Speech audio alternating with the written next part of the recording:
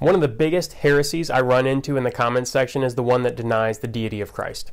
So we're going to look at 5 scriptures where Jesus explicitly equates himself with God the Father.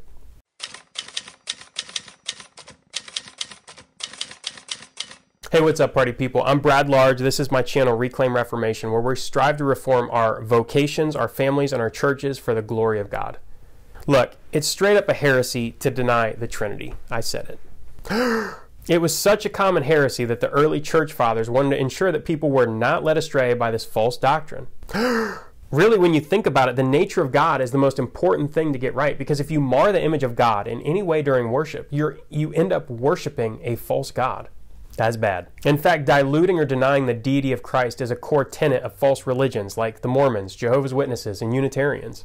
To make sure that people understood this core doctrine, early church fathers affirmed the belief in creeds. The Apostles' Creed, the Nicene Creed, the Athanasian Creed, all of which upheld and affirmed the Trinitarian understanding of God.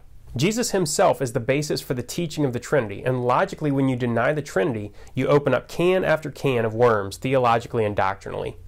And full disclosure, I didn't know much about why the Trinity was so important until I started to get so many comments about how I was wrong for saying Jesus was God. So someone who's paying attention in this video will notice I'm only addressing the divinity of Christ and barely talk about the Holy Spirit part of it. So that's true. It is too big of a topic for me to cover right now, but I'm kind of working up to it.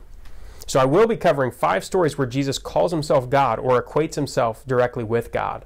Each one gives us a piece to chew on, and with each one I'll show how they all relate. So stick with me here. But the TLDR is that Jesus called himself God many times, and that leaves us with a choice. Either faith in Christ and his word, or to understand Jesus to be a lunatic or a liar.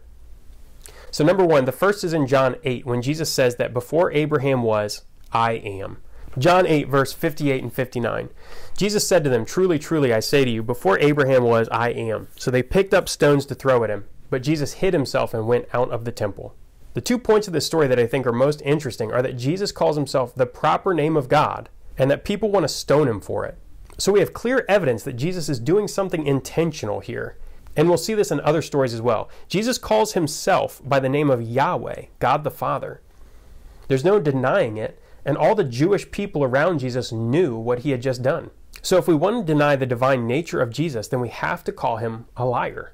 If he wasn't a liar, was he a lunatic? Does he have the authority to call himself by God's official name or not? We'll see just how important this name is in one of the other examples in this video as well. So example number 2, Matthew 14, when Jesus walks on water. So in Matthew chapter 14, verse 27, but immediately Jesus spoke to them saying, take heart, it is I, do not be afraid. So just like in the previous example, Jesus calls himself, I am. Now, you're going, Brad, I didn't see I am in there. I used the ESV translation here because I didn't want people to accuse me of cheating or cherry-picking translations. Some of the other versions translate this better, like the NLT. The ESV says, it is I. But this again is actually an example of Jesus saying, I am, and is translated that way in other Bibles. Jesus again used the proper name of God, and this story goes a step further. Jesus calms the wind and the waves. We see throughout Genesis God's sovereign control over creation. He made it, he owns it, he controls it. And Jesus exercises that dominion. We also see it as a common theme in the Psalms. And my favorite, one of my favorite scriptures from Job is Job 38, 1 through 3. Then the Lord answered Job out of the whirlwind and said, who is this that darkens counsel by words without knowledge? Dress for action like a man. I will question you, and you make it known to me. God goes on to express so many examples of his own sovereign power and tender, loving care over the entirety of creation. God is in control of his creation. It goes on in Matthew 14, verses 32 and 33 to show us an example of Jesus using that authority. And when they got into the boat, the wind ceased, and those in the boat worshipped him, saying, truly, you are the Son of God. So we also see the testimony of the apostles that they believed in this moment that Jesus was in fact divine. Example number 3 is in John 6. Jesus was on a roll in the Gospel of John. He made a lot of claims about his divine nature, like this little gem. John 6, verses 53 through 56. So Jesus said to them, truly, truly, I say to you, unless you eat the flesh of the Son of Man and drink his blood, you have no life in you. Whoever feeds on my flesh and drinks my blood has eternal life, and I will raise him up on the last day. For my flesh is true food, and my blood is true drink. Whoever feeds on my flesh and drinks my blood abides in me, and I in him. Life comes from God. Jesus is saying he is the source of life. He's also calling himself the Son of Man, which harkens back to the prophet Daniel talking about the Messiah to come, and he calls that Messiah the Son of Man. So again, we see Jesus using extremely clear language to tell those around him that he is divine in nature. Jesus is saying that the Messiah must be divine to be life-giving. Can anyone but God give life? Jesus is equating himself with God by saying he is life-giving. It could be debated on whether or not the Son of Man label means that Jesus is divine. This isn't a slam dunk by itself, according to my understanding. However, if it means that the Christ is not divine, then that's very problematic for many derived theological and doctrinal points. I also love this story for what happens next. In John 6:66 and 67, after this, many of his disciples turned back and no longer walked with him. So Jesus said to the 12, "Do you want to go away as well?" Jesus knows that his teaching is harsh. He watches many people walk away from him, and he even asked his disciples if they want to keep going. In fact, they do want to keep going, all the way to our next example, which is number 4. Jesus is praying in the Garden of Gethsemane, and the soldiers come looking for Jesus. Jesus asks who they're looking for.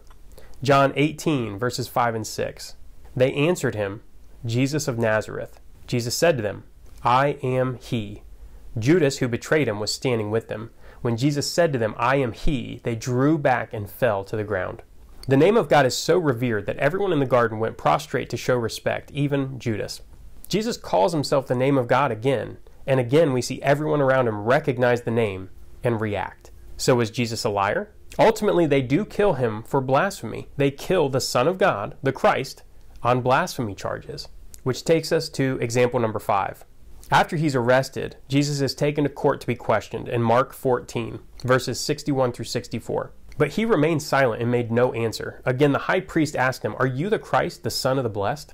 And Jesus said, "I am, and you will see the Son of Man seated at the right hand of power and coming with the clouds of heaven." And the high priest tore his garments and said, "What further witnesses do we need? You have heard his blasphemy. What is your decision?" And they all condemned him as deserving death. So here we see Jesus use not one and not two, but 3 different names to call himself God. He says, "I am." We've talked about that one several times. We've talked about the Son of Man. That's label number 2. But the third one is power, a separate name for God. Do you notice how it's capitalized? Because God's proper name was so sacred, the Jewish people came up with other names for God to use instead of "I am," and this was one of them. So time and again we see that a major theme throughout Jesus' ministry was his rightful claim that he was in fact the Son of God and equal to God the Father. That's the point many people try to argue, the equal part. They want to say that Jesus was not equal with God the Father. And the 3 arguments I hear most often are that if it's in the Bible, then why are you relying on man-made creeds? And this is the dumbest one in my opinion, because if you say I only believe things that are in the Bible, well, guess what, doofus? You just affirmed a creed that isn't in the Bible. And the next one is, so you just believe what most people believe?